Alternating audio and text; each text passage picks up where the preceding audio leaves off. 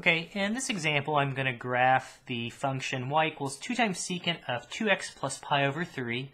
We'll graph one period of that, and then we'll also pick out the vertical asymptotes and zeros, if any. The first thing I'm going to do is rewrite this. I want the coefficient on the x in the parentheses to be equal to a 1, so we have to factor out its coefficient. So if we pull the 2 out, we'll have x plus, I guess we would need pi over 6. 2 times pi over 6 would give us pi over 3. And the reason why I want to do that is I want to determine the period of my function that I'm going to graph. So the period for secant is 2 pi, and we divide it by the absolute value of b, which in this case is 2. So 2 pi over 2 is simply going to give us pi. And what I'm going to do is I'm going to graph the function 2 times secant of 2x. And then once we have that, I'm going to apply a horizontal shift and we've got a positive pi over 6. It's going to shift everything to the left by pi over 6 units. So I'm going to graph 2 times secant of 2x, and then I'm going to shift everything left, and that'll give us the graph of the original function here. Okay, so let's graph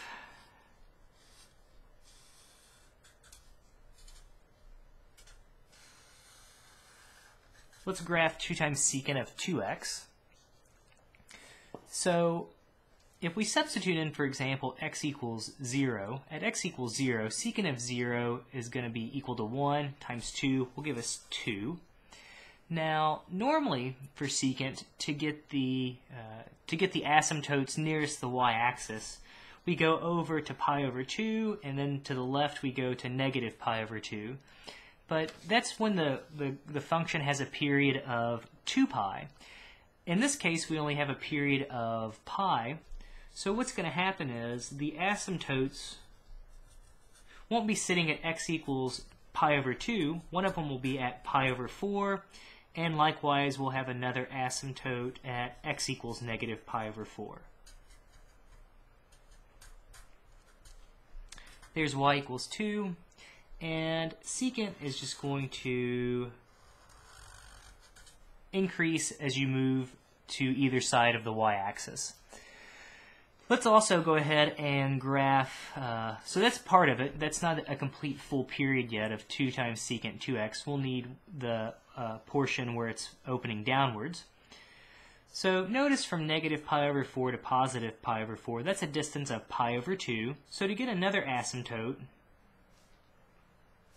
to get our next asymptote, so again, I'm saying that this distance here is pi over 2.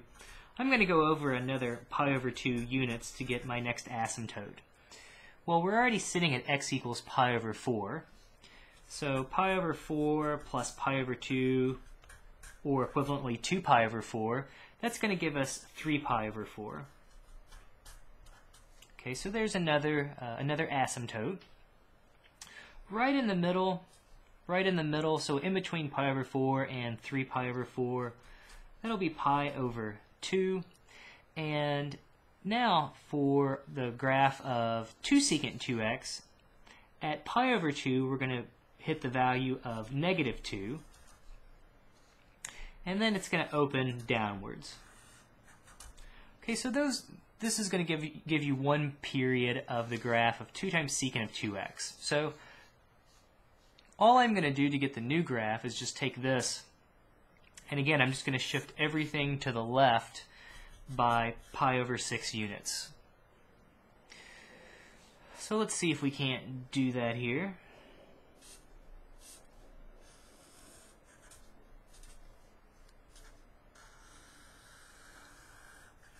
So now it's just a bit of arithmetic. So originally we had this point at 0, 2.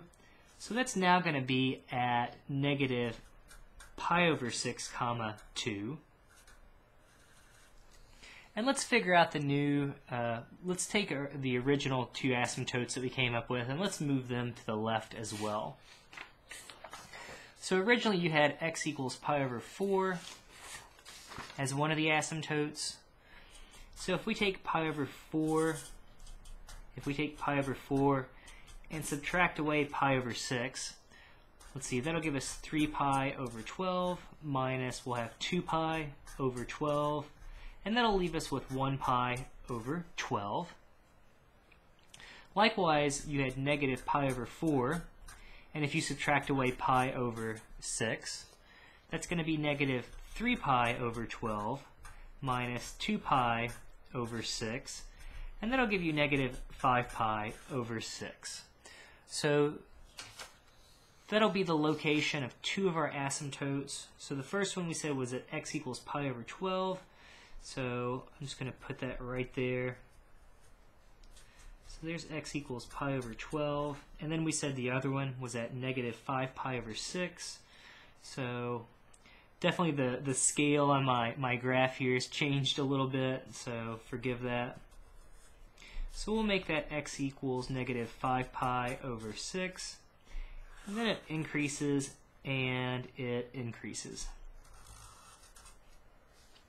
Okay, so one more time, the scale on my x-axis now here has changed. So note that before I went over 4 units to get to pi over 4, and that's certainly not the case here. So just be aware of that. Again, and this is why it's important to label your graphs. As long as the labeling's correct, that's what we need to be careful about.